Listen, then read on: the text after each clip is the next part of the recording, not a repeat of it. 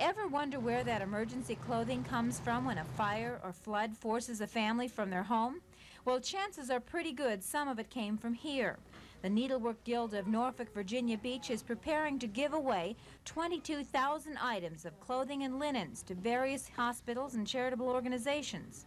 They are in a better position to see where the needs are than individuals who run this organization, so we give to the charities. The Guild is almost 100 years old.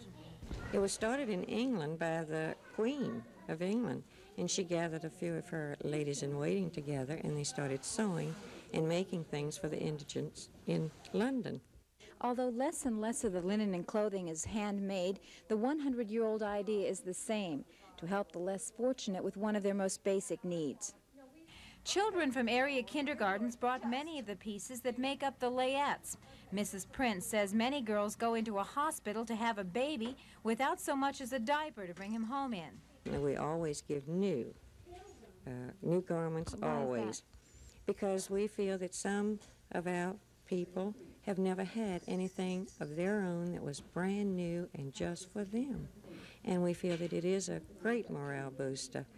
It is if you feel like you have something new on. Not something borrowed, something new. In Norfolk, Kathleen Bachman, The Daily News.